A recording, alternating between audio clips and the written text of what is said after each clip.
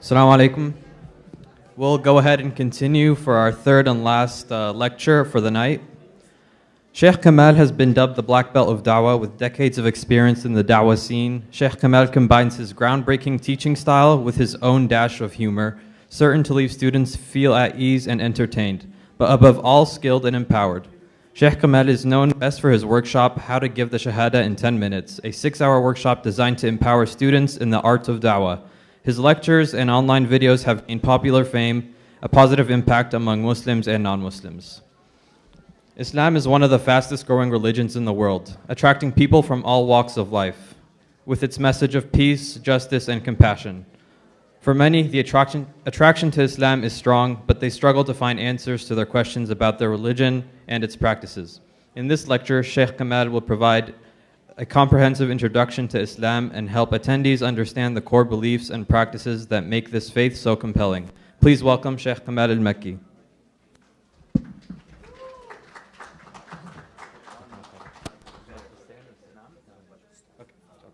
Go ahead. Assalamu alaikum wa rahmatullahi wa barakatuh. Bismillah ar-Rahman ar-Rahim. Alhamdulillahi Rabbil Alameen. Wa salatu wa salamu ala Rasulihi al-Ameen. Wa ala alihi wa sahbihi ajma'een. Amma ba'd. Why Islam? All right. So before I get into that, I want to tell you something interesting that happened about 12 years ago. So, and this is, I'm not going to give you any definitive answer in the end. I just want you to let this simmer for a moment. So about 12 years ago, this piece of news came out that said every year 6 million Muslims in Africa leave Islam and they become Christian. All right? Now when this piece of news came out, all the du'at, people involved in da'wah, they split into two groups. One group said, I believe it. The other group said, I don't believe it. Why? Because the source was the CIA. Like, how can you trust the CIA? They're the last people you could trust. Even the FBI is better than the CIA. So that's why this happened. Now, the group that believed it, they said, you have, for example, the Vatican. You have Christian groups from around the world, in Europe, United States, excuse me.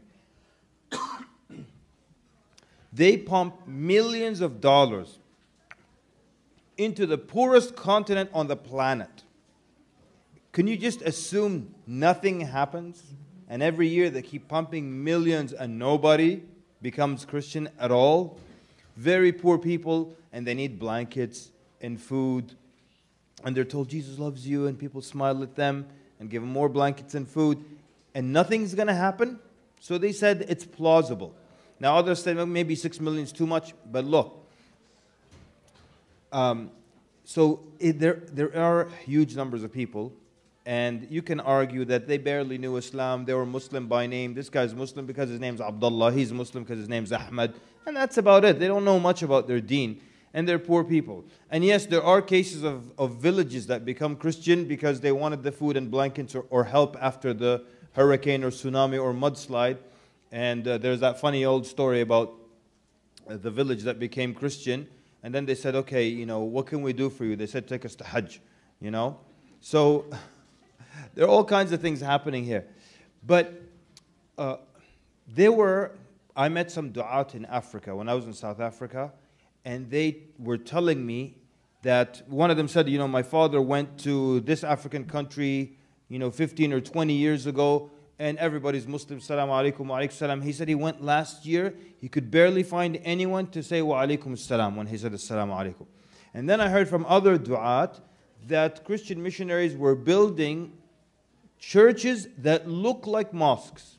So from the outside, shukran, katta alf khair, mashallah. Kullak dhawq, mashallah. Shukran. I appreciate it very much. They said they built churches that look like mosques. So you see what looks to be a masjid, and then you walk in, and then Jesus is Lord and He loves you too. All right? Now, I wanted a picture of that, but I asked a good friend of mine, you may have heard of this guy, his name is Mufti Mink. I personally asked him this, and he was like, yes, it is true. They built churches looking like mosques. So it's it's kind of not realistic to assume nothing is happening with all this missionary work and all these millions of dollars pumped into the poorest place. So then people start to challenge this idea, is Islam really the world's fastest growing religion? And they come up with a number of things. So some people believe that it is the fastest growing religion in the West through birth rate and immigration. Because it makes you feel like, oh, mashallah, we're doing a lot of da'wah. No, we're just having a lot of babies, all right? And we're bringing relatives over. So it's the fastest growing religion in that sense. Because they say the fastest growing, well, this was a couple of years ago, the fastest growing religious group in America, the Mormons. The Mormons work like crazy. Every one of them gives 2 years of his life for missionary work. And during these 2 years, now they changed the rules a little bit. They were not even allowed to contact their family. No letters, nothing. Just focus. Do you understand how hard the Mormons work? It's not even funny. Like, they will learn a language in 2 months. And I mean really learn the language where they can speak fluently. So a Mormon will study in America, will study Portuguese, then he'll go to Brazil and he will be able to give da'wah in Portuguese. Not just, hi, how are you? My name is Jonathan. No, like full da'wah. I mean, they're so effective that our friends, the CIA again, the CIA came to them and said, how do you do it? In 2 months, teach us. We got spies to train and stuff. How do you teach people in 2 months? That's how hard they work. It's amazing. And you're telling me they're doing all this hard work. And we just kick back and talk about how Islam will rise. And then we're still growing faster than them? So many people, so there are some du'at who did not believe that. They said, yeah, it's just through immigration and through childbirth, through birth rate, that we're the fastest growing in the West. Others believe that Islam is growing, the fastest growing religion was perpetuated by those who want to create an alarmist mentality. They want to scare everyone. It's the same people who, oh, the Sharia is coming. No, it's not. No, it's not coming. Right? When it comes to Egypt and Sudan and Algeria, then you can maybe worry about it crossing the... it's not coming. I used to, just on a side note, I knew one guy, this was in Virginia, and he used to always say, I don't understand why Muslims don't believe the Sharia is coming to America. Like, why would I bring it to America? Like, I've got a whole bunch of Muslim countries. Don't you think I would put them at the top of the list? Try to bring the Sharia to people who are not Muslim makes no sense. But in his mind, he thinks that a guy's going to climb up on Capitol Hill with a bucket of green paint that dome green, then a black guy's going to climb up, make the adhan, and that's it. But then this is the funny part. He says this, I don't understand why every intelligent person I talk to about this disagrees with me. And that's a good marker in life. When all the smart people disagree with you, you should know that I should change my viewpoint. I am probably wrong.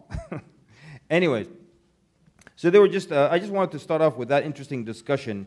And then the third theory says that Islam is the fastest growing religion. This is also perpetuated so that we relax and we kick back and say, despite all the negativity in the media and in the news and in the movies, we are still the fastest growing religion. And we don't have to do anything, it's the fastest growing. And that's why, it could explain why for the most part, we just kick back. We don't tell anybody about Islam, we barely tell our neighbors about it because, hey, no matter what, it's still the fastest growing. I don't have a definitive answer to that, but I just wanted to put that out there and then you can come up with your own opinion. I didn't even state mine really, but just food for thought there. So, Islam. Islam is Allah's final revelation and it is the safest position. There's no doubt about it. It's the safest position. Because the Jews believed in everybody from Adam, but then a great man came to them, his name was Isa alayhi salam, Jesus, and they refused to believe in him. And then the Christians did a little better than the Jews. They believed in everybody from Adam alayhi salam, including Jesus. Then they added some shirk to it. But they stopped at another great man, Muhammad sallallahu alaihi wasallam. But we're in the safest position, and we believe in every single prophet sent by Allah from Adam alayhi salam, including Jesus and including Muhammad sallallahu alaihi wasallam. One of the great things and one of the things that bring relief to a lot of Muslims is that everything in our religion makes sense. There is no nonsensical concept that is illogical that you have to believe in. We don't have anything like that. There are some things that are beyond human understanding, but they still make sense. But it's a very important thing that there's nothing that doesn't make any sense that you have to believe in. And not only that, but Allah subhanahu wa ta'ala tells us to contemplate, to think, to consider. Even in the Quran, Allah subhanahu wa ta'ala tells us how to tell if the Quran was not from Allah, which is known as a falsification test. You know, if something is false, you can, if something is true, you can try to falsify it. You can try to prove it false.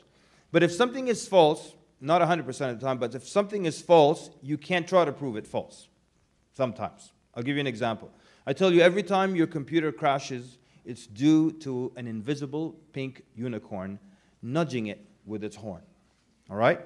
Now, can you try to disprove this? Can you falsify that? How are you going to do that? Are you going to give... you have a camera that can, infrared or whatever, capture the image of invisible pink unicorns. They have one for blue, but pink, not yet. So how are you going to do that? How are you going to prove this false?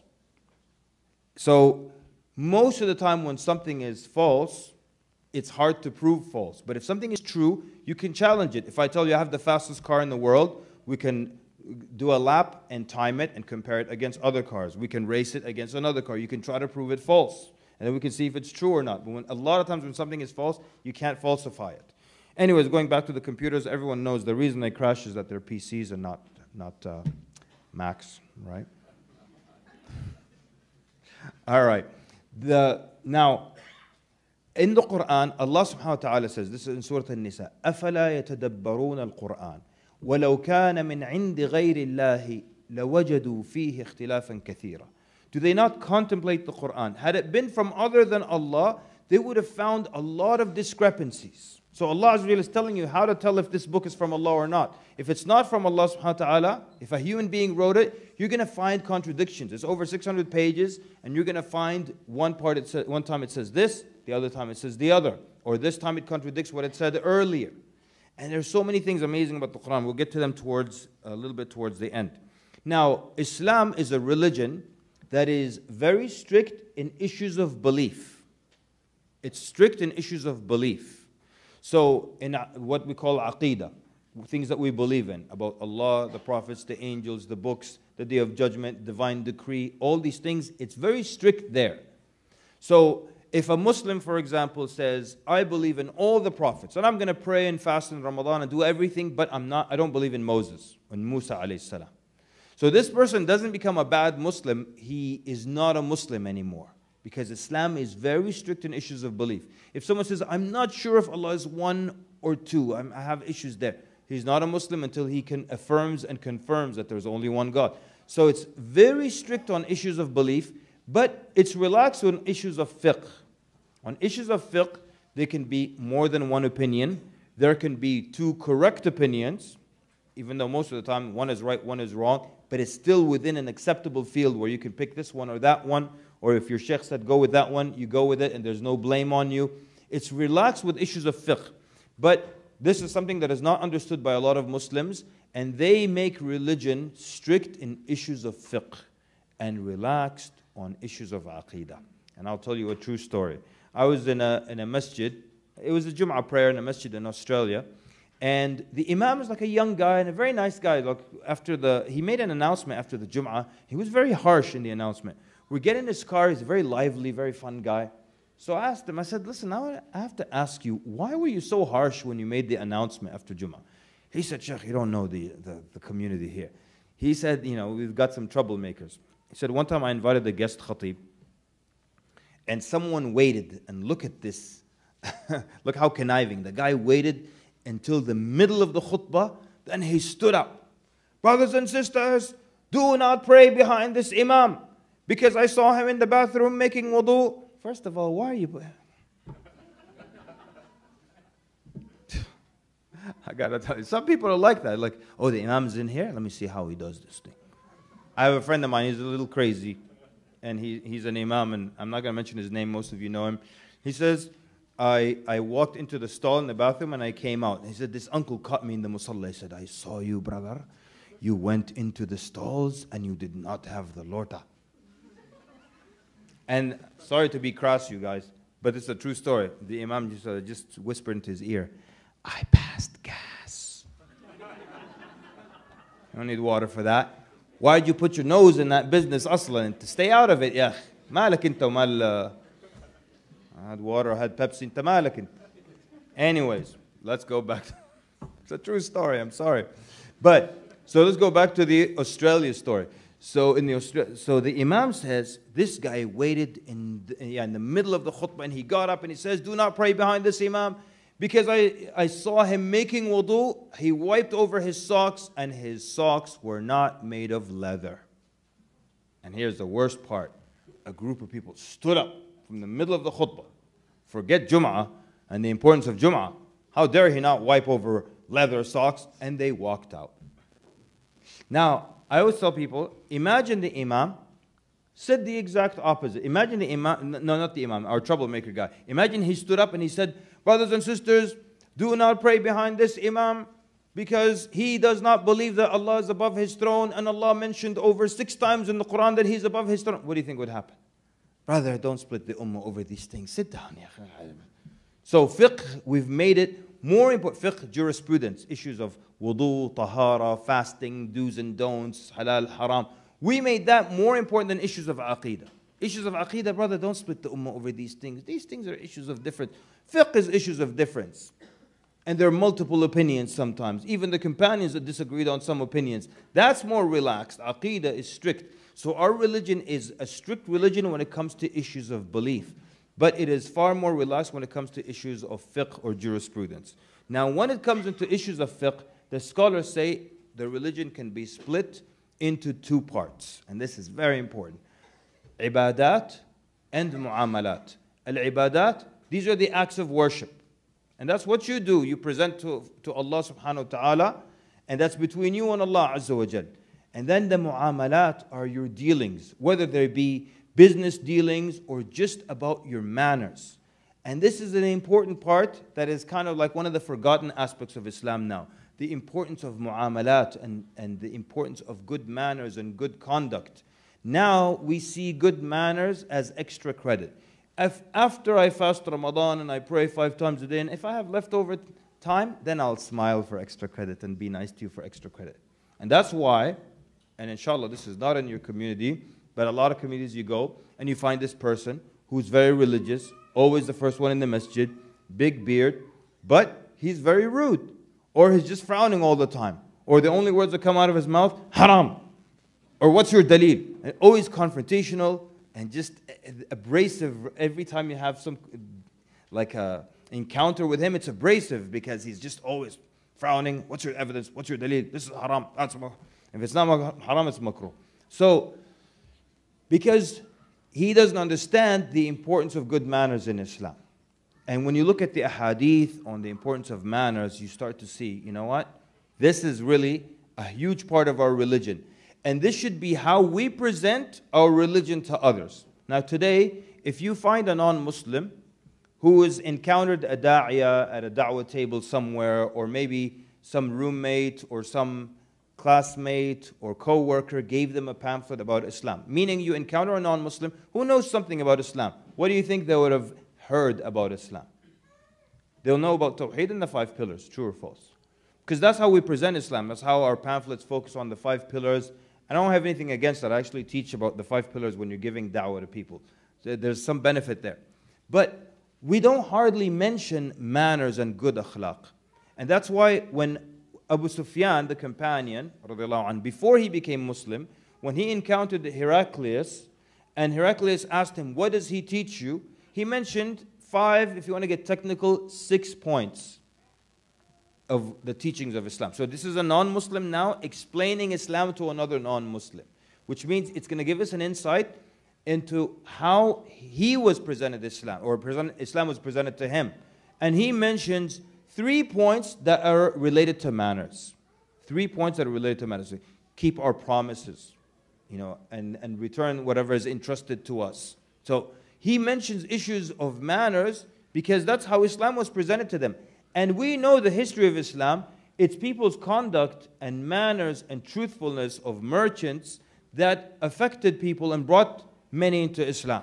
They didn't have pamphlets and websites and all the noise that we have, and still people were coming to Islam in droves or in huge numbers, because that's what really affects people. And I don't want this to become one of those negative talks, okay? But there are multiple stories. This is like early 90s, late 80s. There were stories of people who became Muslim in America and then they traveled overseas. And these were two different stories about two different people. They don't even know each other. And both of them made the same comment. Both of them said, Alhamdulillah, who introduced me to Islam before he introduced me to the Muslims. And it's painful to hear a statement like that. But what they're saying is, if I would have seen the Muslims first, like you travel, just pick a random Muslim country. I don't want to mention anyone by name. Egypt. I'm kidding. No, not Egypt. I'm just kidding. Not Egypt. Just pick any random Muslim country. Just throw a dart at the map and pick a Muslim country and go to it. And then go to a bazaar and go to a market. And then you will see, I don't want to make it negative, but you'll see in dealings and you see dishonesty and all kinds of things. Now, those are not the kinds of things that will attract people to Islam. So they both said, two different individuals, both made the same comment. They said, Alhamdulillah, who introduced me to Islam before I saw the Muslims. Because if I would have seen that, I would have said, no, they can't be upon the truth. They can't be upon the truth. And that's why there's that dua in the Quran where Ibrahim a.s. said, وَلَا تَجْعَلْنَا فِتْنَةً لِلَّذِينَ كَفَرُوا. Don't make us a fitna for the disbelievers. What does that mean? It means the disbeliever has many things and many misconceptions and doubtful issues that are keeping them from becoming Muslim.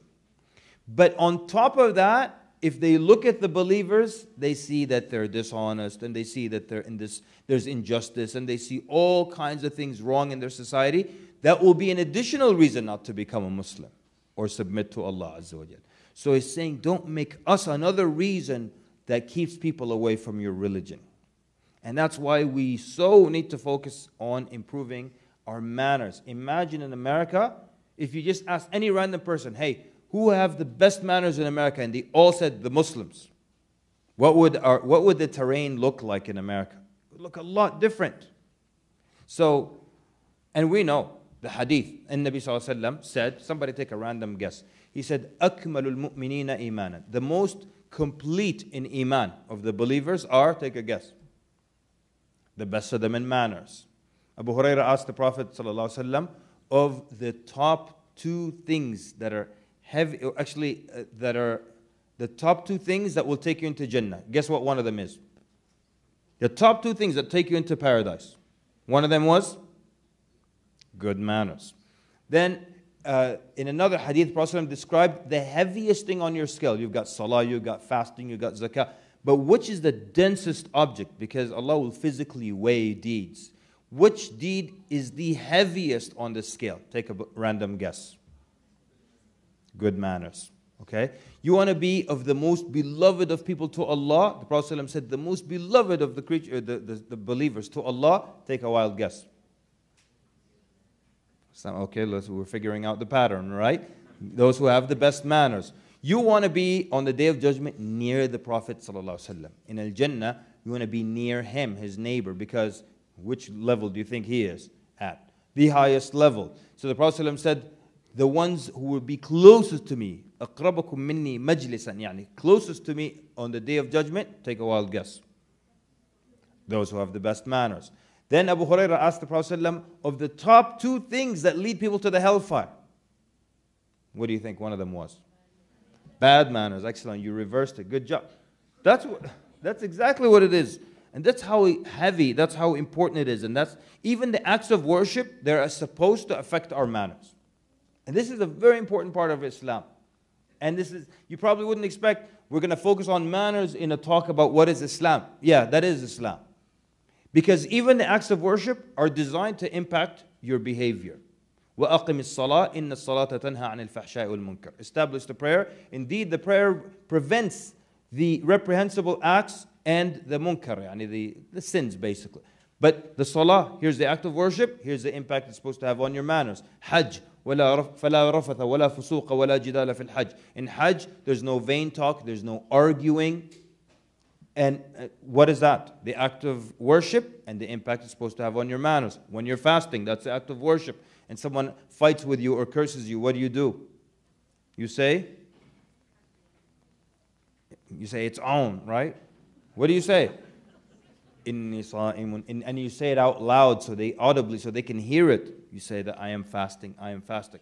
Act of worship and the impact it's supposed to have. So it's all about that. Even the Prophet ﷺ, when he was explaining why he was sent, he could say, إِنَّمَا بُعِثْتُ, I was sent so that people would say, La ilaha illallah. I was sent so that only Allah will be worshipped on earth.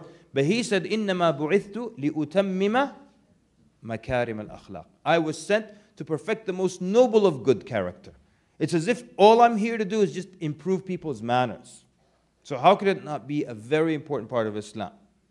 Who is the best of all the believers? Meaning, and Nabi ﷺ said, خَيْرُكُمْ خَيْرُكُمْ لِأَهْلِهِ. The best of you are the best of you to their wives. What does that mean? And why the wives? Because you can be the sweetest guy in the masjid. And you've probably seen this. You know, the guy who is about to faint from the heavy iman in his heart. You can identify them, their eyes are half closed, their head is tilted. And you tell them, how are you doing? Alhamdulillah, alhamdulillah, miskeen, khalas, haymut, alhamdulillah. And then this guy goes home and he's a monster with his wife. He destroys things and he curses and he yells and he's a lion. He's a kitten outside, but he's a lion in the house. So the scholar said, why did the Prophet ﷺ make the litmus test of a good believer, how he treats his wife? They said because it's a very high chance that if he is well-mannered in the home, he is well-mannered outside the home. But you meet people well-mannered outside the home, and inside the home, they're horrible people. And my wife is not here, I can say this with confidence. If she was here, she'd be doing it. Looking up, rolling her eyes.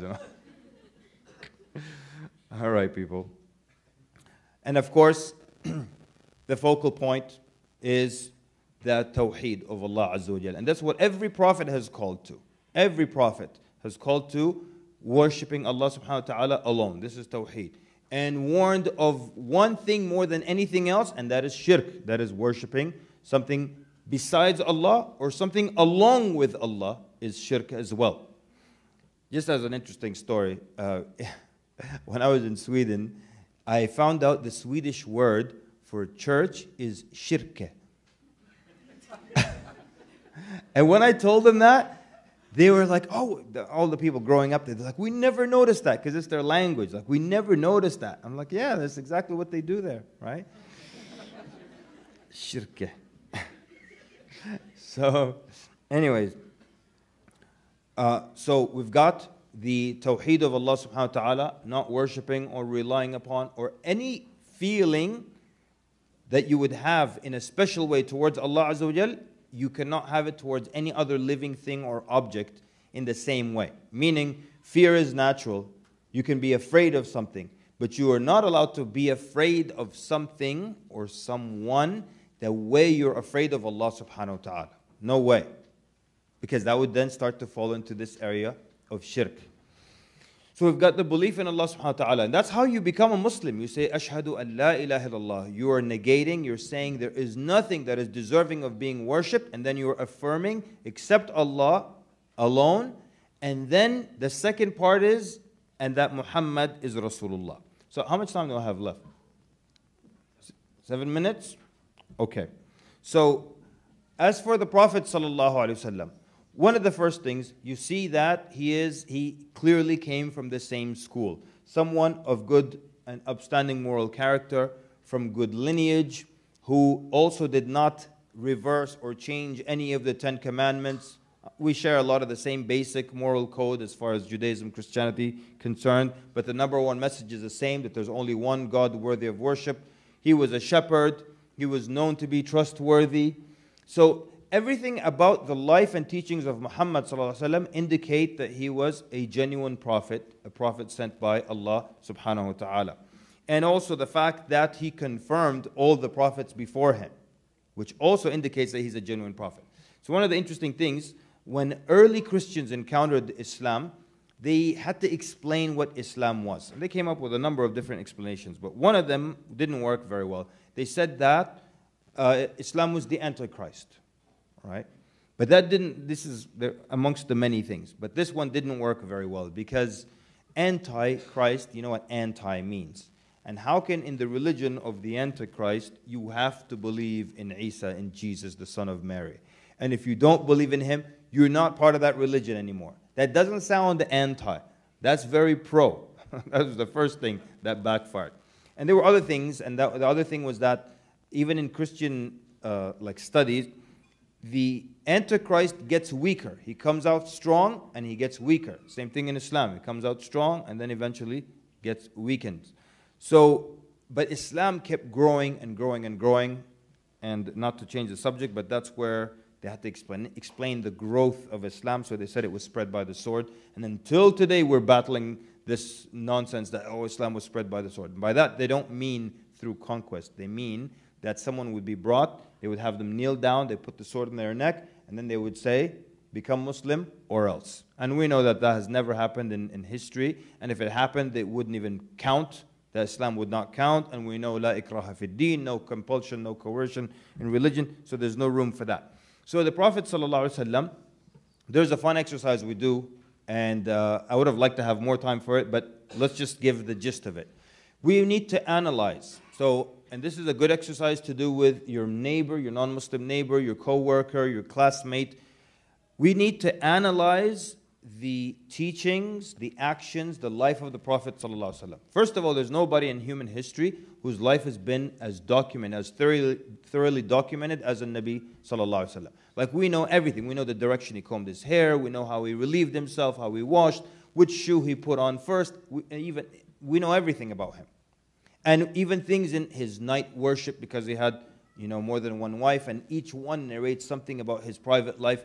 So there's no one more documented. We've got a lot of data, and now we're going to use this data to analyze to see whether the Prophet ﷺ was a genuine prophet or an impostor. Genuine prophets will behave in this pattern, in this way. And imposters would have these other characteristics, because, like for example, a genuine prophet would practice what he would preach. An impostor, probably not. He would say, قُمِ اللَّيْلَ إِلَّا قَلِيلًا, and he would sleep most of the night, right?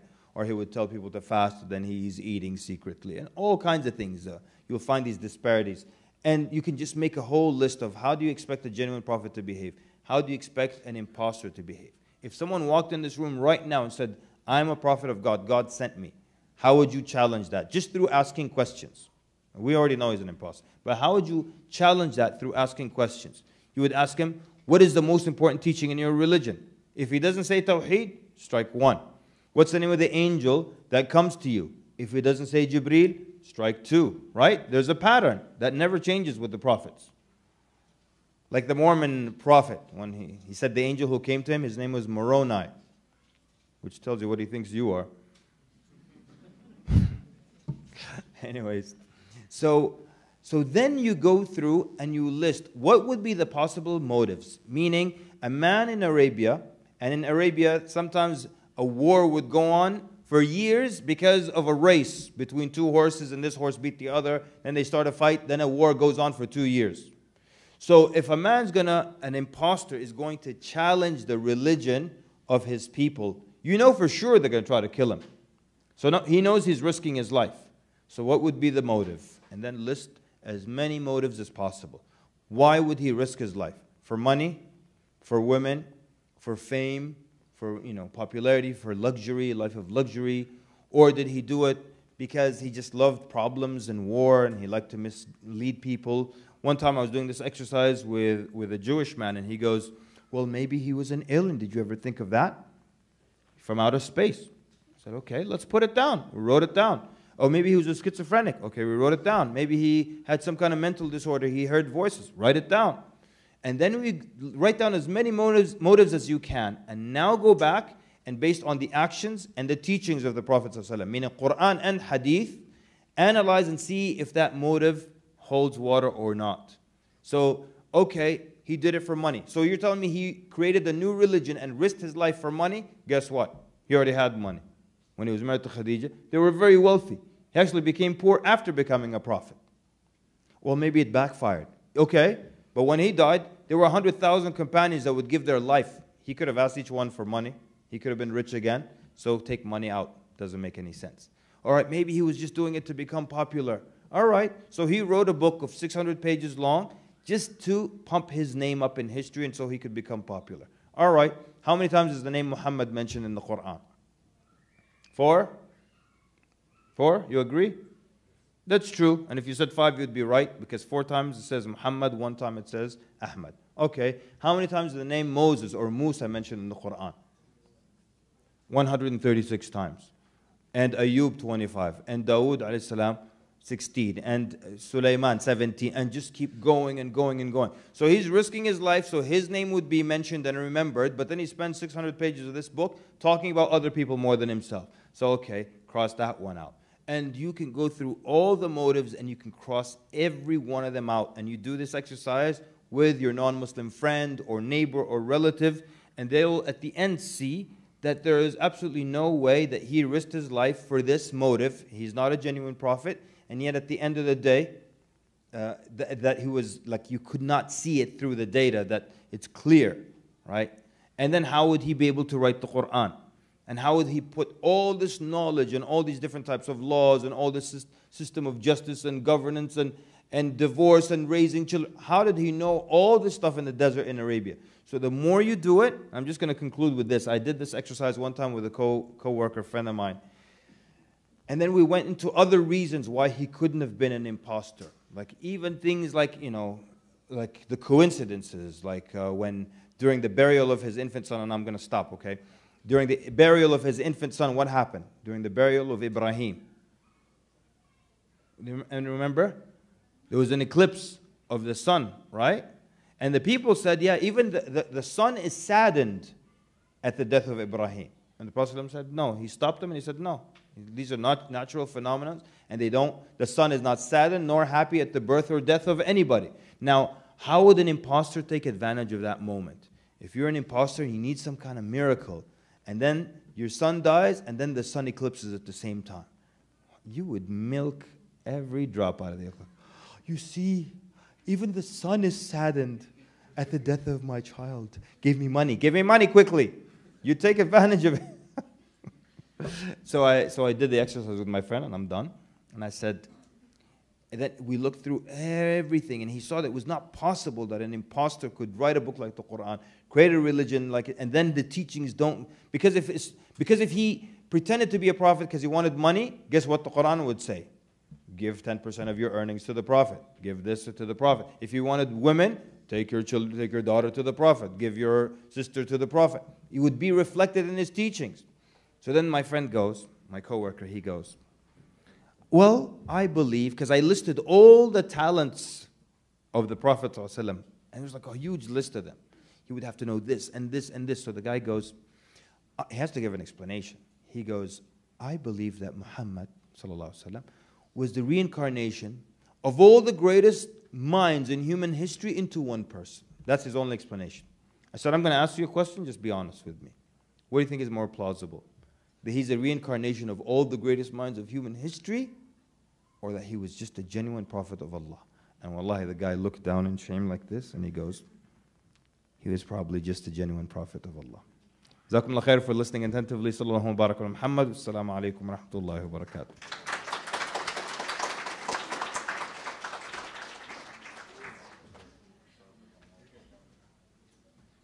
Assalamu alaikum. We will begin the Q&A session in 5 minutes.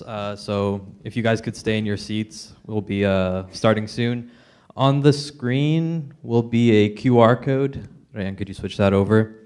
It's an anonymous QR code. The speakers will be able to read the questions and answer them. And we will have MSO members pass out some paper for questions as well.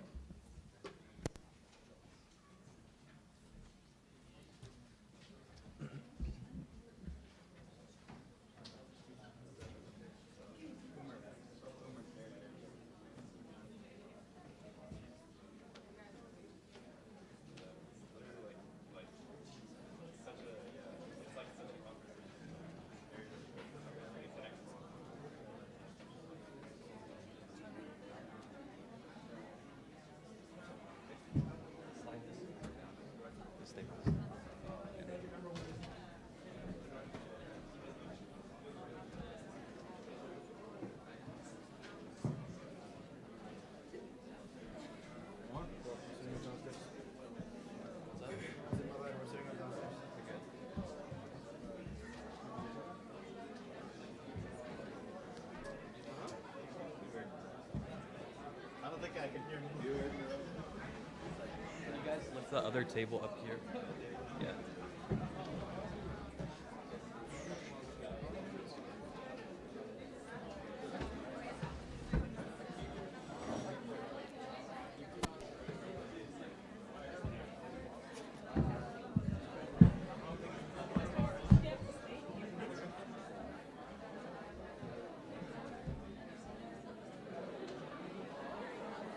You sign in.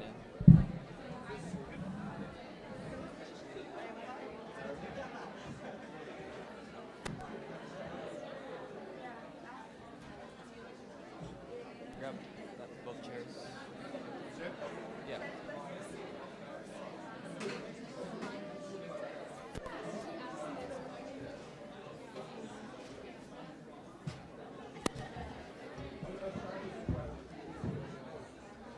Two chairs up there.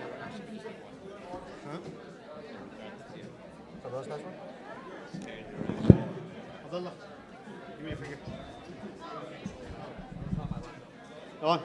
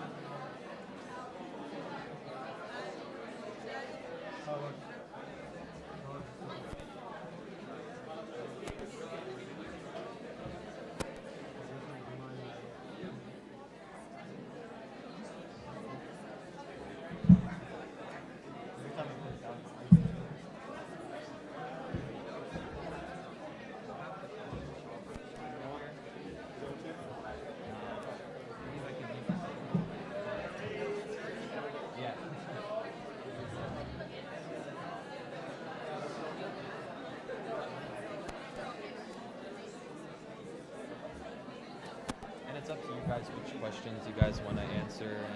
And however, there's going to be a lot of questions, and we probably won't be able to get through them. It's muted. You're good. It's not muted.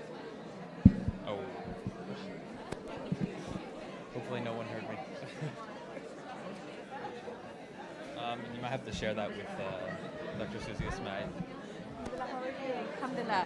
I need to get some copies of your book, inshallah. Oh, yes, definitely. Oh, man. We're saying my son just got accepted to a master's program that we're waiting to hear back from, so Congratulations, Mubarak. May Allah protect him and keep his iman very firm. Jazakallah khair. Thank you so much. We have lots of hard Question you can answer, then you can do that. For the note cards, we'll just pass them when you come in, inshallah.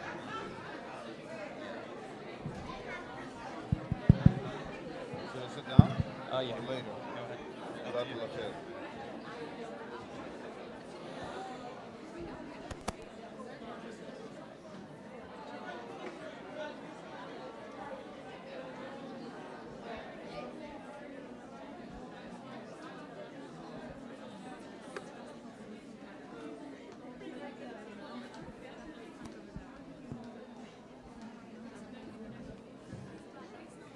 Are you guys ready?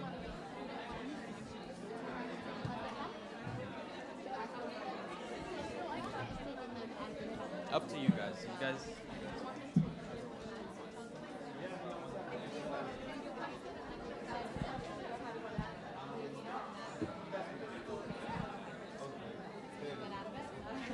I was like, gonna give you a job? No?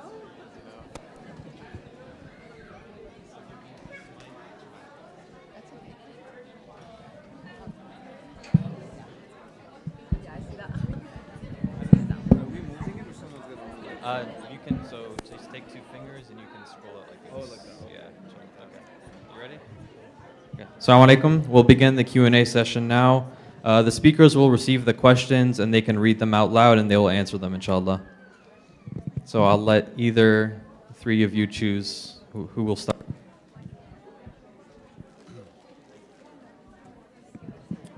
Ladies first.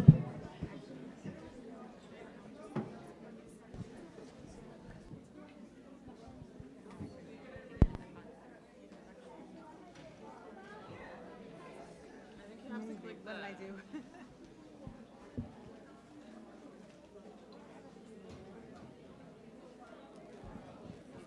How about I start in the meantime? Because this first one was, so this first question says, how old was the son of the Prophet Muhammad sallallahu alaihi wasallam when he died? Meaning Ibrahim, who was born to the Prophet ﷺ from Maria al-Qibtiyah. He was born in the 8th year after the Hijrah, and he died in the 10th year after the Hijrah. So he was about 18 months old when he died. Wallahu ta'ala a'lam.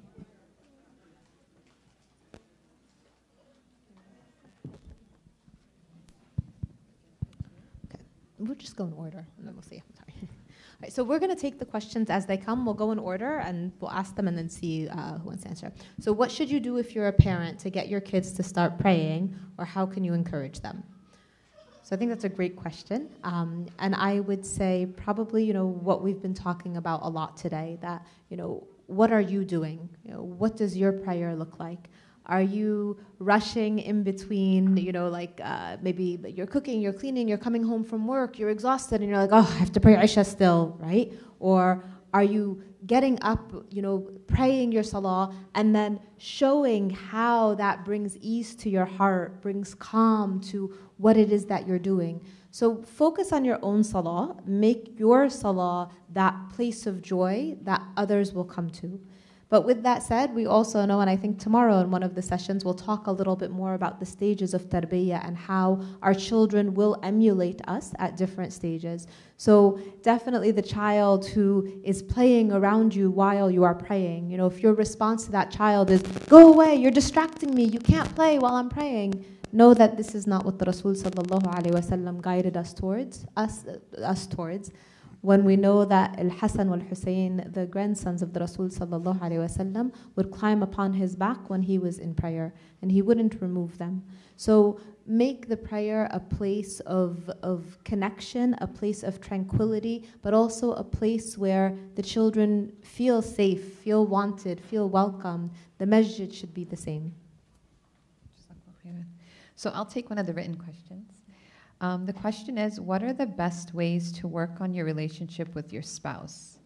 I just want to say thank you so much for asking this question. It's such an important one, and you asking this is really heartwarming, because I think one of the biggest issues in our community is that our whole lives we're told the opposite gender are haram. Boys are haram. Don't talk to boys, right? As you're growing up, don't interact with them. And then we're 25 years old and we get a marriage proposal, and then what happens? We get really excited, get married, get thrown into an apartment with this other person, and then just expected to somehow know how to make it work. And that's a huge problem. The example I can give you is like taking someone like me and putting me into an operating room and expecting me to know how to operate on someone. I don't have the training, so it's not fair. It's putting me at a disadvantage. And so the number one thing that I can say is education.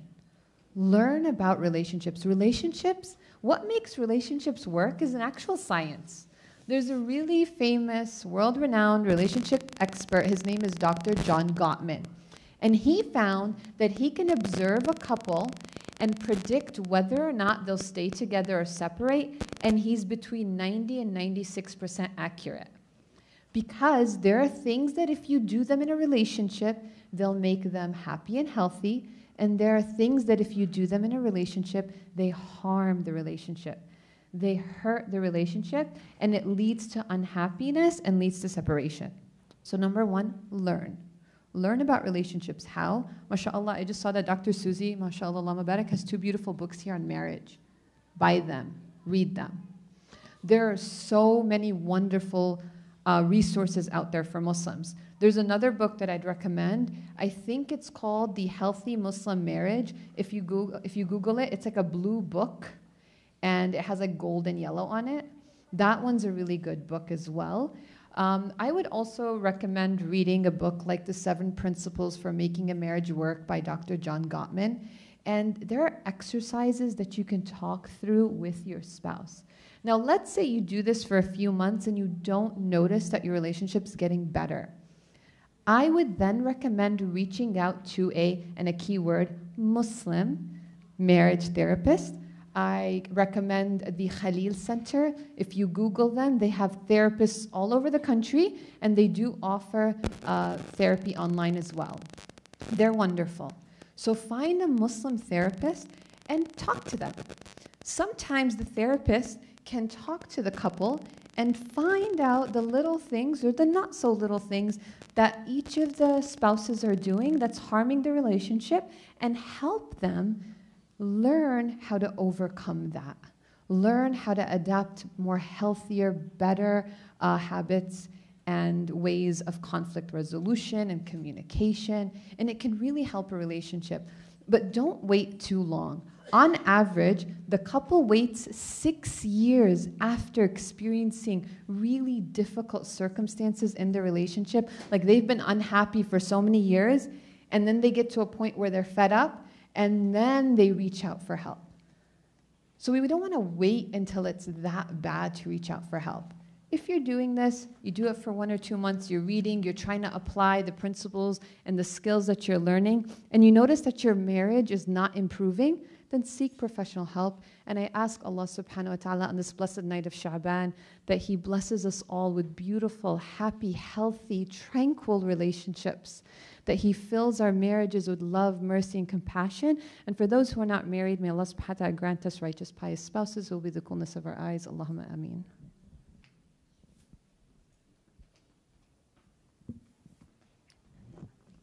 All right.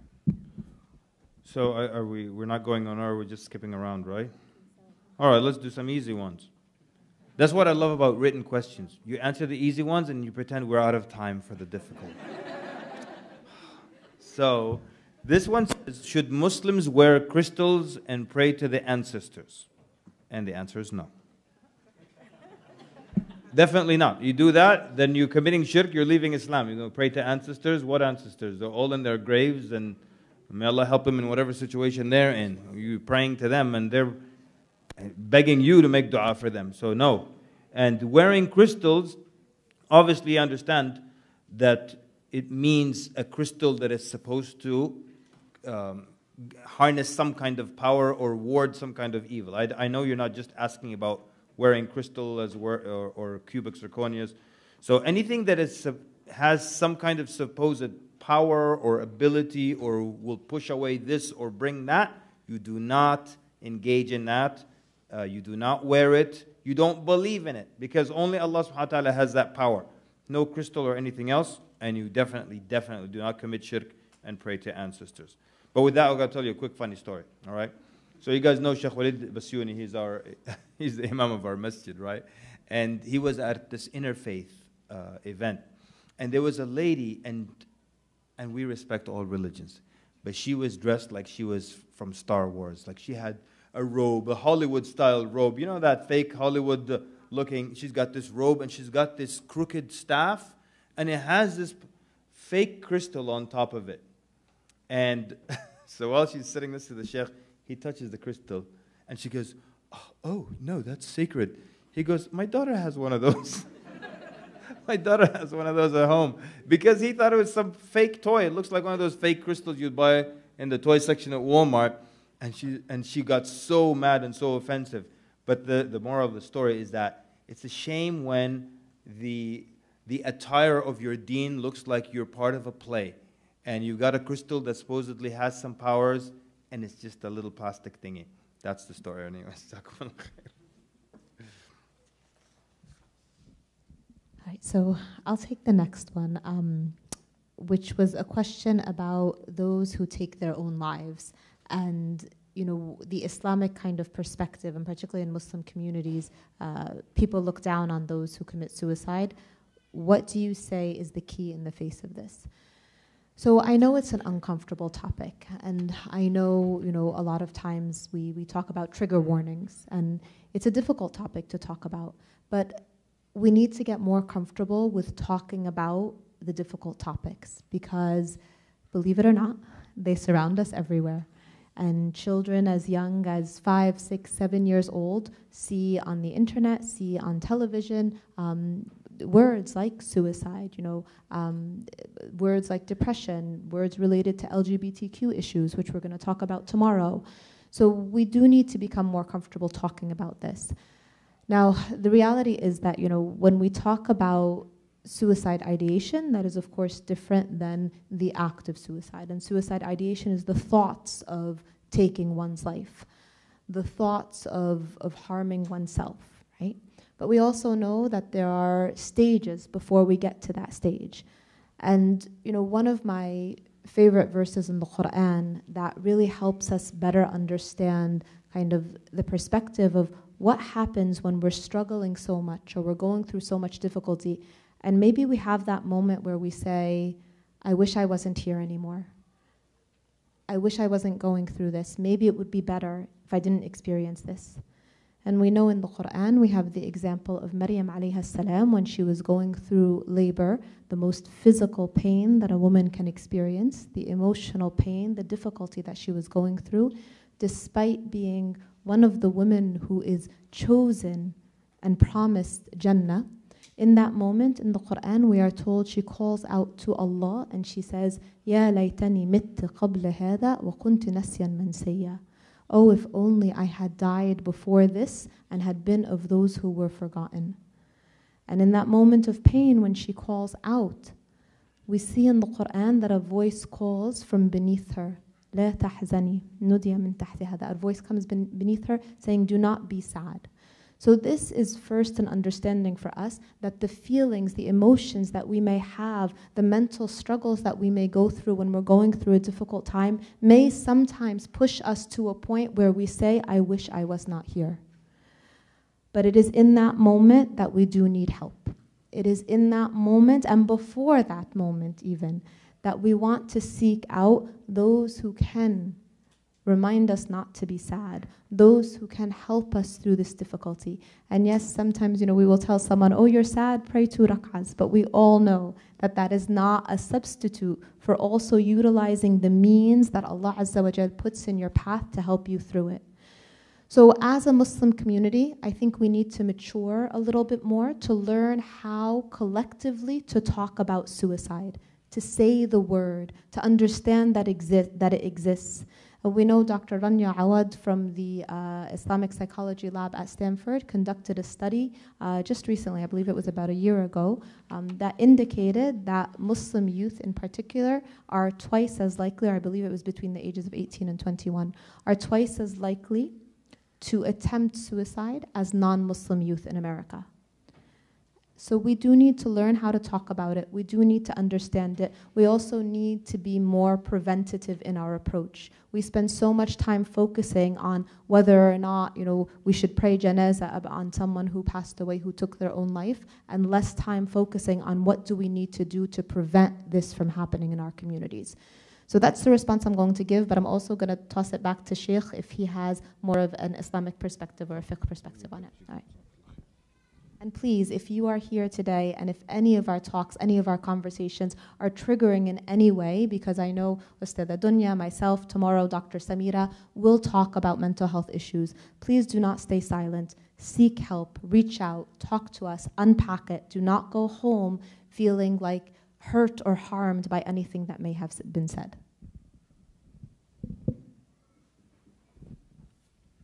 All right, Bismillah.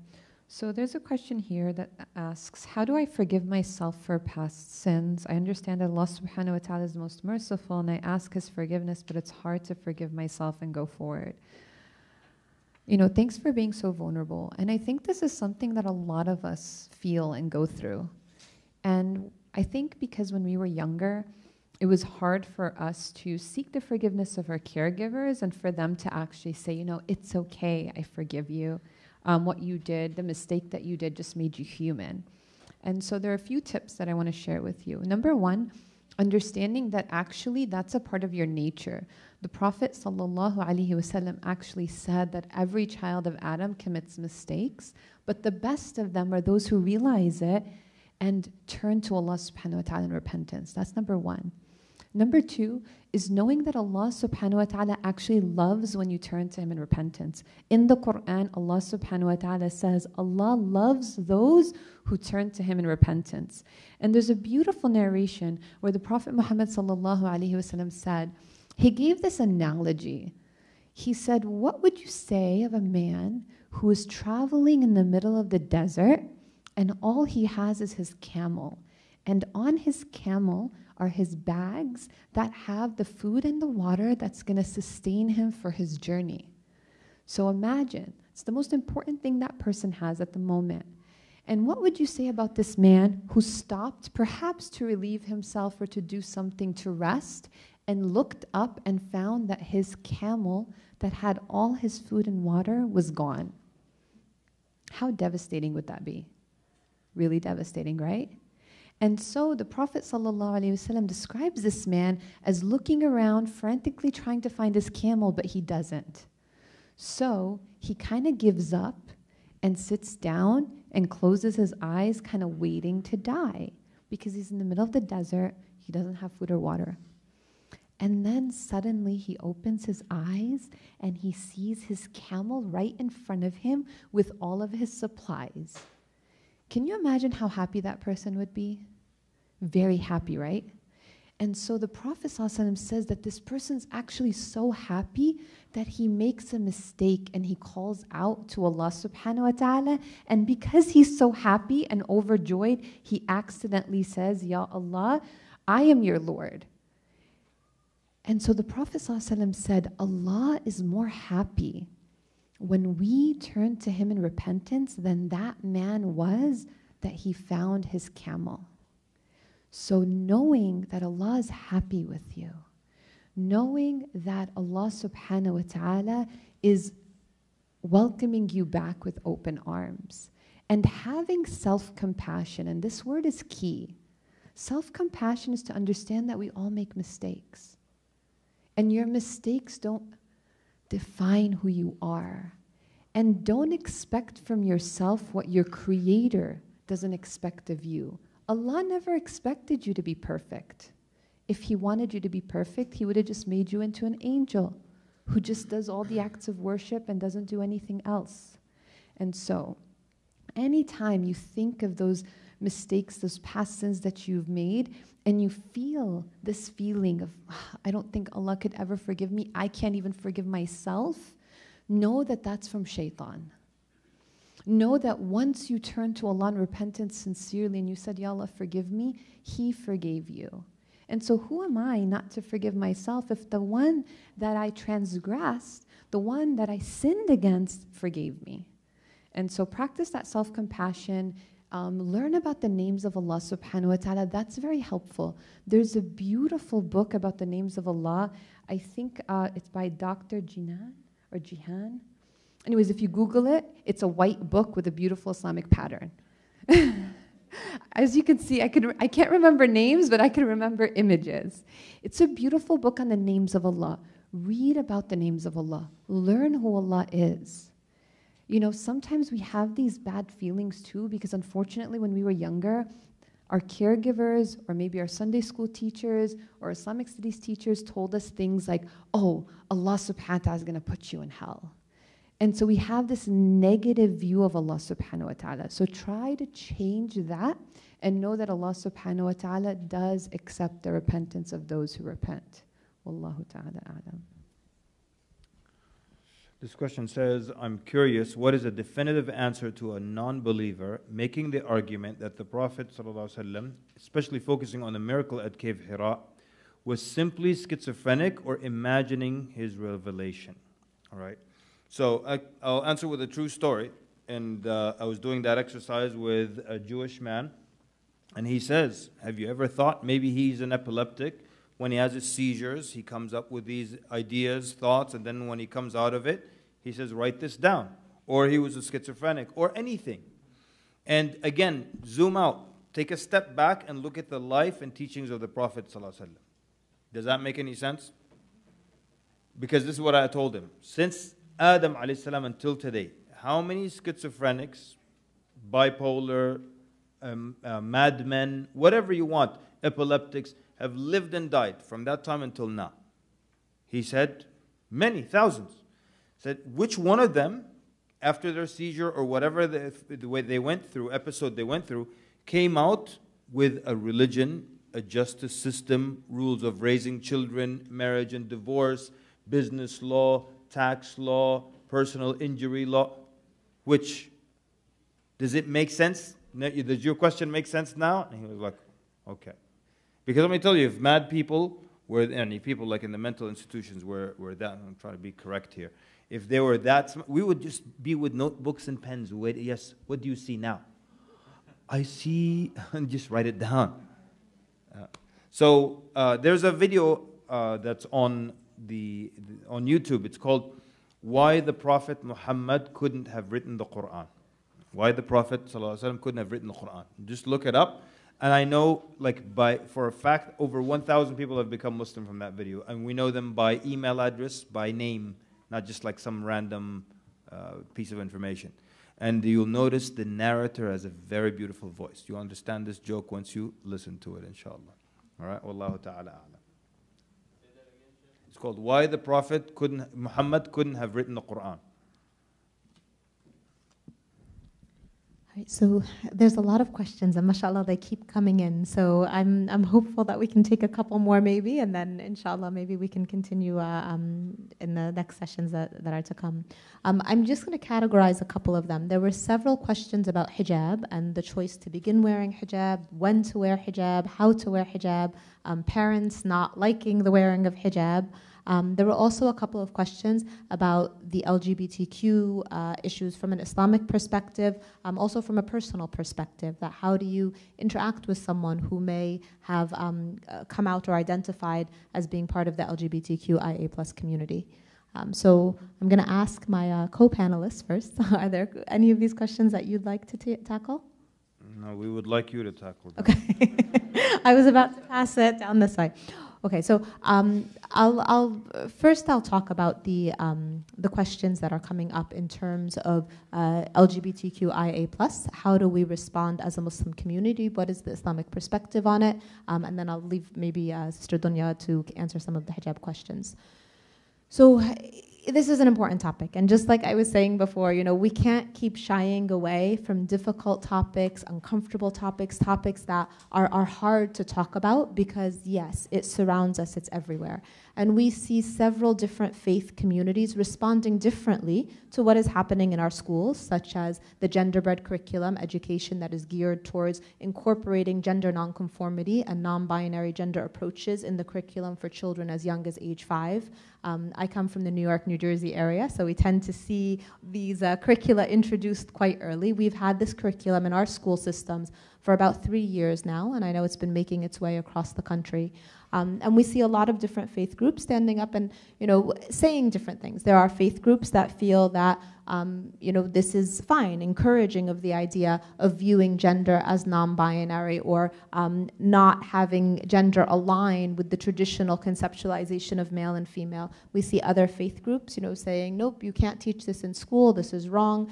Then we also see other sides that will come out and say, well, if you stand against anything that's in the LGBTQIA+ curriculum, then you are homophobic, you're not kind of aligning with the rights of others. So from an Islamic perspective, as the Sheikh had mentioned previously, shirk is the only sin that removes someone from Islam, right? And shirk, right, not believing in Allah, not believing in the foundations of belief, this is what removes someone from Islam. Now, 20 years ago, again, I'll give my age, but 20 plus years ago, when I was in middle school, high school, say, what was the main problem, right? Most parents, most families were terrified of their daughter coming home and saying, I have a boyfriend, or of their son coming home and saying, I have a girlfriend. There was no fear of the daughter coming home and saying, I have a girlfriend, or the boy coming home and saying, I have a boyfriend, right? And in a matter of 2 decades, the fears have changed. But the reality is that when you look at any relationship that does not align with the Islamic perspective, in which the Quran clearly defines to us what it means to have a marriage in Surah Ar-Rum, in the marriage verse, in verse 21, we have a clear understanding of what marriage is, and that marriage exists between the male and the female. And any relationship, لا تقربوا الزنا, we're told in the Quran, do not go near that which could lead to adultery. Any premarital engagement in intimacy with anyone does not align with Islam. And I know that we will, you do a quick internet search and you will see all sorts of perspectives that are coming out about, well, the Prophet Lut's situation was this and it's not this. But the reality is that we know from an Islamic perspective that what is considered permissible halal is the physical intimate relationship between male and female in the marital relationship only. Now, what about when we're not talking about the physical aspect of it? Because what we know with the LGBTQIA+ push, it is more a question of identity. So we have children as young as age, 9, 10, 11, coming into our Cornerstone offices and saying things like, I am pansexual, I am bisexual, I am homosexual, I identify as asexual. And when we talk to these children, many of them have no idea what the term sexual means. Many of them have never been physically intimate at all, but it becomes a form of identity. And when the identity becomes focused on a sexual orientation, rather than 20, 30 years ago, where the act of being physically intimate in a certain way would define that concept of sexuality, when it becomes an identity, it usurps all other identities. So our youth, our children, our young adults begin to question their faith because if they identify as a sexual orientation that doesn't align with the Islamic perspective, then the question then becomes, how can I be Muslim? And so what we see right now is so many children, so many young adults, and so many college students as well, struggling with the idea of gender, struggling with the idea of sexual orientation, struggling with it as an identity. So the perspective that I would take, and that I think that many of us are kind of approaching this with now, is that we need to step away from viewing this aspect as an identity and instead try to understand, what does it mean when somebody comes out as pansexual, when somebody comes out as homosexual, when somebody comes out even as demisexual, and we know there's several different orientations people can choose from. What does it mean to them? Is it something they've acted upon? Why would they take this on as an identity? What other parts of their identity that they are acting upon define them, right? And Islamically, we even know that we are told that we will not be able to say, I believe, without being tested. Even our belief and our belief as Muslims as an identity has to go through actions where we will be tested in that belief. So first of all, understanding it as, what does it mean from an identity perspective? Now, questions about what do I do if my friend comes out as homosexual, right? The same thing you would do if your friend came out and said, someone who liked someone of the opposite gender and said, I have a girlfriend, I have a boyfriend, I am, doing something else that doesn't align with the Islamic concept. And again, if we go to our earlier lecture, we talked about the nasiha. You give the nasiha, right? Ad-deen nasiha. Our faith is a sincere act of giving that advice with sincerity, right? You give the nasiha, you speak, again, from a base of knowledge, right? And if you don't have that base of knowledge, then you refer the friend to those who have that base of knowledge. Sheikh Kamal, definitely take his card, take counselors' cards, know who to refer them to. But again, trying to focus or be kind of hyper vigilant on one aspect of life in which someone is acting in a way that doesn't align with Islamic principles doesn't necessarily work, because we see people that are struggling in different ways across the gamut. And no, as Muslims, we are not homophobic. No, as Muslims, we are not anti anyone who is trans. We are not going to move in that direction of harming anyone who is under this identity, because that is not our deen, that is not Islam.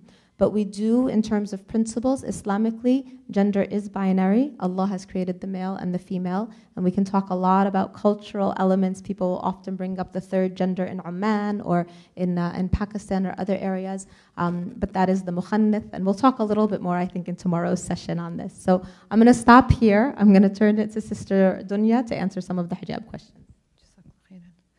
Mailer awards, Sister Susie, because those are hard questions. This is not an easy space, by the way.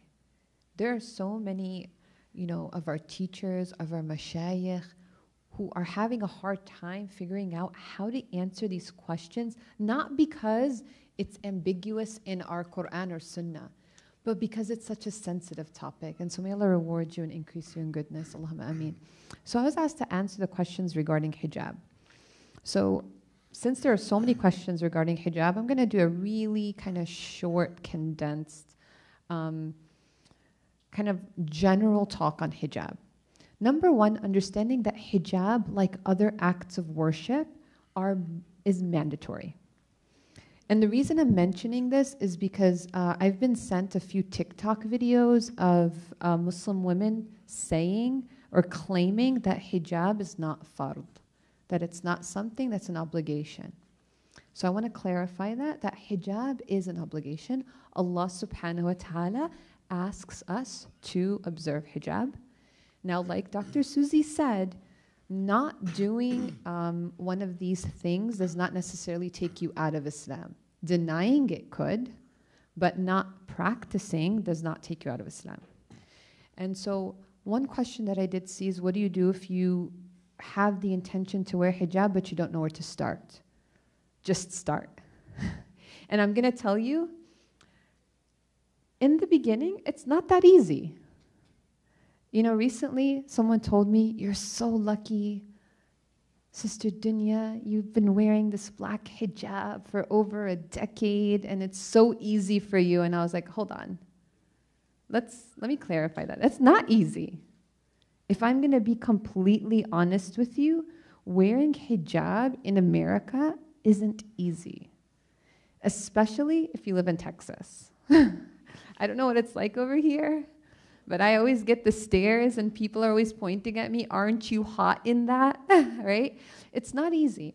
And subhanAllah, it's actually a part of our fitrah to want to be beautiful. Did you ever notice a little girl when she wears a new dress, what is she doing? Twirling around waiting for someone to notice and say, oh, you look so beautiful, right? But Allah subhanahu wa ta'ala asked us to, and what do? Sami'na wa ata'na. We hear and we obey. And so if you're thinking about wearing hijab, make dua, ask Allah to make it easy for you, to grant you the tawfiq to do it, and just do it. Just start. And every day ask Allah for help. The Prophet ﷺ, before sending Mu'adh bin Jabal radiallahu anhu off to Yemen to go teach the people there about Islam, he puts his arm around him and he says, Ya Mu'adh, oh Mu'adh. By the way, Mu'adh was a scholar. He was one of the most learned Sahaba. He said, Ya Mu'adh, Wallahi inni uhibbuk. I swear by Allah, I love you. Don't forget after every prayer to say, Allahumma a'inni ala dhikrika wa shukrika wa husna ibadatik. Oh Allah, help me to worship you, to remember you, to be grateful to you. We need Allah's help to do these acts of worship. So ask Allah subhanahu wa ta'ala to help you, to make it easier upon you. And then one question asked, what do you do if your parents are not really super excited about you wearing hijab? Have a conversation with them, right? You have to very kindly and gently right? Dr. Susie mentioned ad-deenun nasiha. Our entire religion is sincere, loving advice.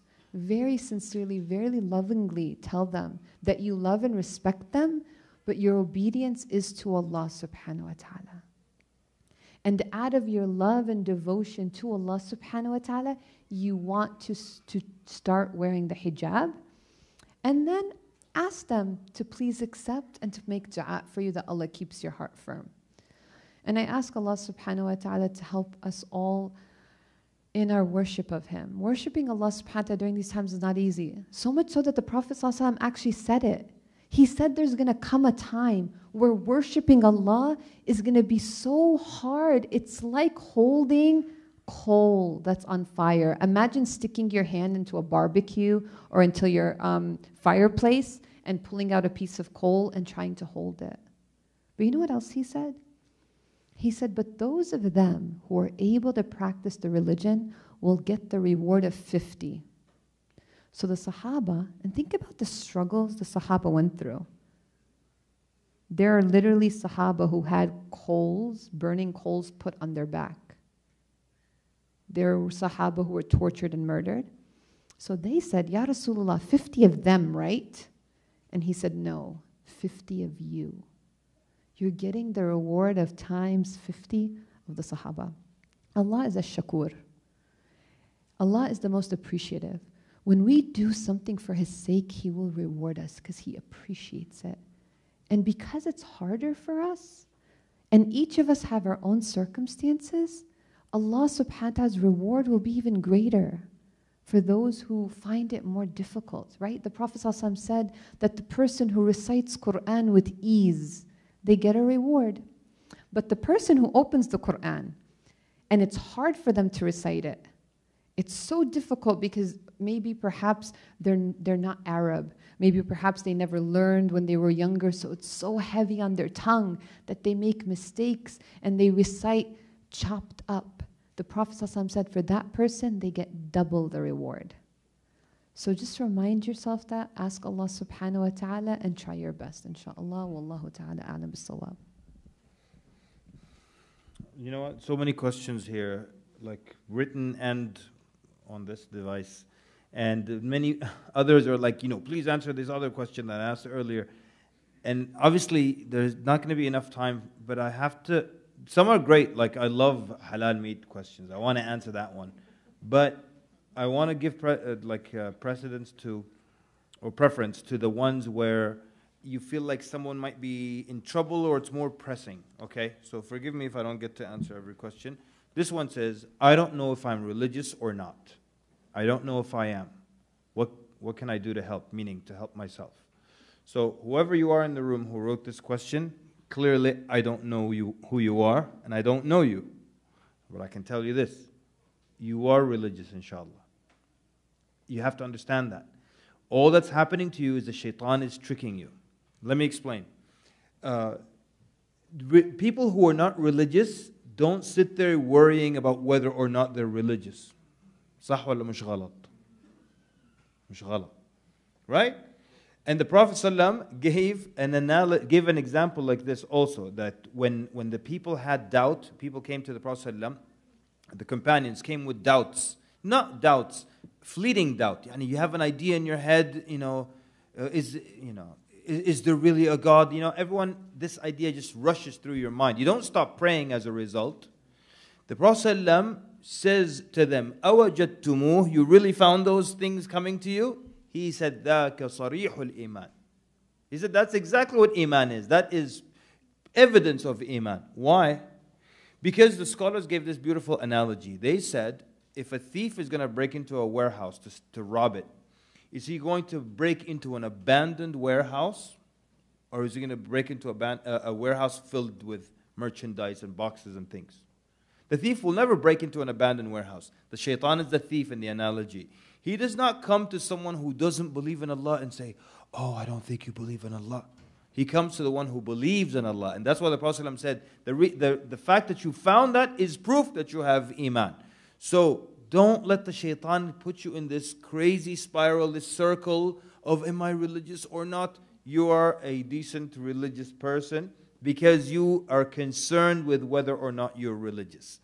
All you have to do is just stop going in this circle, focus on improving your iman, improving your khushu', doing more good deeds, and not spend any more time on this question. So shaitan, by the way, knows a lot of psychology. Because, why are you looking at Dr. Susie? Okay. So, because, and by the way, a lot of crooks know psychology. Con men, scammers, they know a lot of psychology. Pickpockets. We know what a pickpocket does before they pick your pocket? Like you're in a busy, crowded area, they bump into you first. And when someone bumps into you and you have money on you, what do you do subconsciously? You check on it. Even if he bumps you here, you check on it here. They bump you first, they see where you touch, and then that's what they go for. So there's a lot of psychology in crookedry. And so the shaitan knows some psychology, and he's just wasting your time with this nonsense. Don't spend any more time on this thought. It's not going to move you forward. It's just going to hold you backward. And just focus on improving yourself. All right?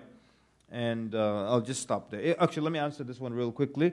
This question says, I am from Sudan too. If you could only choose one, which are you picking? Fool or gurrasa? And of course, I have to go with fool. I have to go with fool. Mama didn't raise no fool. All right, people. All right, so I think we're probably coming close to the end, or okay. So there's been a lot of questions here that I think maybe each of us could speak to as well, saying that there's a lot of non-Muslims that have joined us in the audience. And, first of all, I want to say, Jazakumullahu khair for joining us. Thank you. May Allah bless you and grant you barakah, nur, blessings in your lives. Being here in this room, coming to learn about a faith that maybe you don't practice, ask yourself why. Ask yourself what drew you here today. Was it curiosity? Was it interest? Was it an intention to debunk Islam? And Sheikh Kamal, mashallah, did a great job of guiding us through the thought process sometimes when people feel like, I have to prove that the Prophet Muhammad sallallahu alaihi wasallam, peace and blessings be upon him, was not a prophet, and how to walk through that. But ask yourself honestly why. And if it was you were here because you're curious, because you hear about Islam in the media, you see it everywhere, you look at the depictions of what it means to be a Muslim and you have questions about it, then thank you for coming.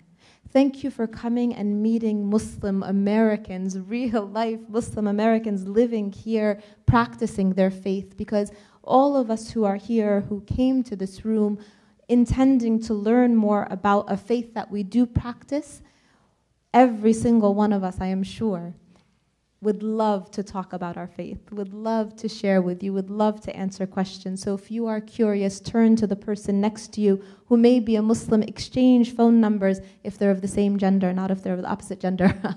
Exchange phone numbers, okay? Get whatever Snapchat handle or Be Real or whatever it is that you guys use these days, all right? Make a friend. Don't leave here without making a friend, because I guarantee you the best source of answers to your question is going to be a real life Muslim. And if they don't have the answers, they will know who does. And it is not going to be Fox News, okay? So don't even go there. So if you're curious, definitely befriend someone. If you came here with the intention of wanting to debunk Islam and prove that it's wrong, know that Umar radiallahu anhu, one of the greatest khalifas who followed the Rasul sallallahu alaihi wasallam, actually intended to go to the Rasul sallallahu alaihi wasallam to kill him prior to accepting Islam. And when he entered upon the Rasul, upon the Prophet, peace and blessings be upon him, he heard the verses from the Quran, and those softened his heart, and he became one of the most prominent Muslims in Islamic history. So if you came here to debunk Islam, my sense is that you may have learned something, and I'll still tell you, take somebody's phone number, right? Exchange information. Meet someone today. That's really my advice to the non-Muslims who are here. Meet someone, ask questions, keep learning, because this life is a journey towards learning. And again, one of the tenets of Islam is that we should continue to seek knowledge, even if it is far away as China. And here you have it at the University of Missouri. So I'll pause here and see if others have advice. Jazakallah khairan. So I actually want to answer a different question. Inshallah, Sheikh Kamal can continue giving advice on that question.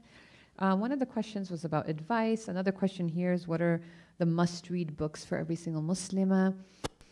So I wanted to make a point here, because I think this is probably going to be the last question that I'll be answering this evening, since our time is almost up, is that if I can just leave you with one thing, don't let this conference this weekend be the last step you take towards seeking sacred knowledge.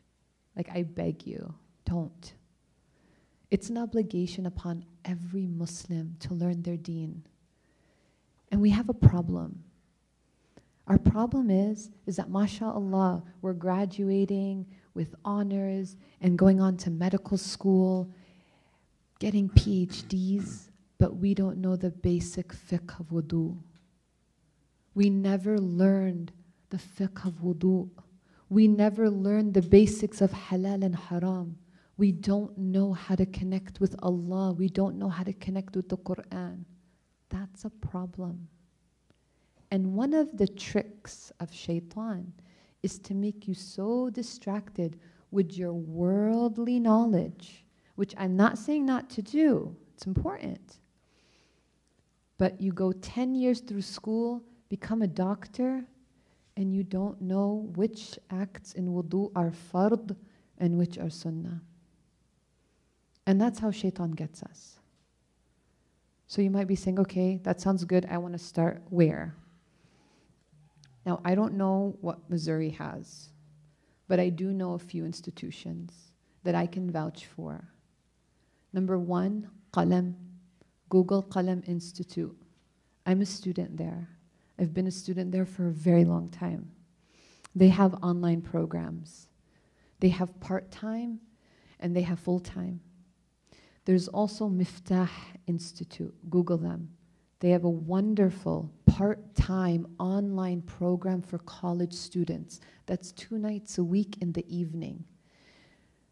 The Wahid brothers are some of the most sincere people I've ever met. They are wonderful. And they're so entertaining. Like, I can sit there and listen to them forever. They have classes. There's also IOK, the Institute of Knowledge. They have online fiqh classes, online tafsir, online Arabic. Learn it, please. Like, don't leave here this weekend without choosing one class that you're going to stick to. An online class, an in-person class. Learn the basics of your religion. Like, a lot of us, we learned our prayer from our parents. May Allah reward them and bless them. But sometimes they didn't learn it from a reliable scholar, so they didn't learn it in its entirety correct. And so please make sure you, number one action item is take a fiqh of wudu and salah class. It'll be such a tragedy to meet Allah on the Day of Judgment. Like one of the questions here, can you make wudu with makeup on? If we knew the fiqh of wudu, we wouldn't have to ask this question. Because one of the fara'id, one of the main obligations of wudu is that the water touches the places that are fard for the water to touch. And so, if our makeup is waterproof and water cannot get through and it's on our face, which our face is one of the places that it's mandatory that the water touches, then our wudu would be invalid. So, learn the fiqh of wudu, learn the fiqh of salah according to one madhab, and stick to that. And then you won't get so confused when you hear, like one of the questions is, oh, I heard that halal meat is a must where Allah's name's mentioned, and then I heard from someone else that as long as it's not pork. This all comes down to fiqh. And if you learn fiqh in a structured way, you'll learn that because our deen is timeless, Allah subhanahu wa ta'ala allowed for differences of opinion. And so it won't confuse you when you learn that there are 4 major schools of thought in Islamic jurisprudence. And each one of them are correct. Each one of them go back to a different companion of the Prophet sallallahu alaihi wasallam. And if you learn usul al-fiqh, the way that the scholars of jurisprudence and Islamic law came up with their fiqh, it's mind-blowing. It's so sophisticated, so amazing. Even that in itself is a miracle. And the way that they have different proofs, and which proof they start with, and how they develop their usul, it's incredible. Learning this will not only deepen your love for the deen, but inshallah you can practice it with more confidence. And so, bare minimum fiqh, bare minimum aqeedah, your beliefs. Sheikh was talking about how we fight over different small, minor differences of opinion in our fiqh when we don't know our aqeedah. We don't know what we believe. Imagine meeting Allah subhanahu wa ta'ala and not knowing basic theology, what you believe in as a Muslim. So those are things that I'm going to leave you with. And I'm telling you, it might seem like it's difficult. It's not. I did it in college. I did it in college, and I'm not the smartest person in the world. I'm not the most talented person in the world. After university, 2 nights a week, I used to go to the masjid, Sufa Islamic Seminary, took some classes. Learn your fara'id. There's also Seeker's Guidance, which is self-paced, it's online, it's completely free. You could choose 2 different tracks. They have a Shafi'i track and a Hanafi track, which is 2 different schools of thought. Just find one that's reputable. and just stick to it. The most beloved deeds to Allah are the consistent, even if it's small. So even if it's just one class, 1 hour a week, and just stick to it. At least when you meet Allah, you can say, Allah, I tried. I tried to learn your deen. I tried to learn what I believe in. I tried to learn the basics. Inshallah, may Allah subhanahu wa ta'ala grant us success and accept from us. Wallahu a'lam. Jazakumullah khairan. I don't have much. Basically, I just wanted to say, I know there are a lot of questions, and my policy at these conferences is that I'll make myself as available as possible. So tomorrow I'm here all day from morning until night. Anywhere you catch me, except the bathroom, feel free to ask me a question. And the truth is, like some people, ya akhi, have a heart. They see you walking into the store, Sheikh, I have a question. Ya akhi, طيب, wait a minute. All right? So, you forgot the lota. Okay, so it's fair game. Anywhere you see me except the restroom, feel free to ask me a question. I'll give whatever time I can to everybody. I'd like to thank the organizers, everyone who put so much effort to bring me here. And of course, may Allah reward Dr. Suzy Ismail and Sister Dunya Shu'aib, who's always on some airplane going somewhere around the world. May Allah accept from both of you and multiply your reward. Assalamu alaikum wa rahmatullahi wa barakatuh.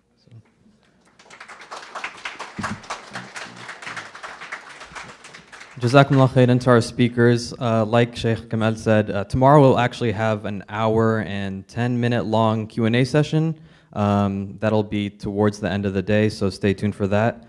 Thank you for attending the first day of our program. We hope you benefited from the lectures and the Q&A. We have a quick few announcements before praying Isha. Inshallah, we will begin at 10 a.m. tomorrow morning. Please bring your name tags, since we do have limited resources, and there was a lot of late registration people. There's limited food, and we need your name tags to provide you that. Inshallah, there will be enough food for everyone, but the people with the name tags will be served first. We will also provide babysitting to those people who registered their kids. The kids have to be between 4 through 10, since we have limited room, and it will be from 10 a.m. to 7:30 p.m. Another announcement, make dua for Brother Abdul Munsif al-Buri. His condition is critical according to his family. May Allah subhanahu wa ta'ala give him shifa. سبحانك اللهم وبحمدك أشهد أن لا إله إلا أنت أستغفرك وأتوب إليك جزاكم الله خيرا.